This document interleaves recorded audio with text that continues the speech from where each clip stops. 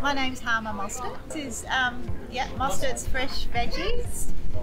So we have a farm halfway between Albany and Denmark, and we grow lots of hydroponic vegetables and some ground grown.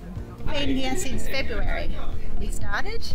So we took over from Howard and Bev Chaplin, who used to have pretty much all these vegetables, and they're teaching us how to grow pretty much what they did. We like to sell fresh local vegetables to the public, and it's really nice for us to get the feedback.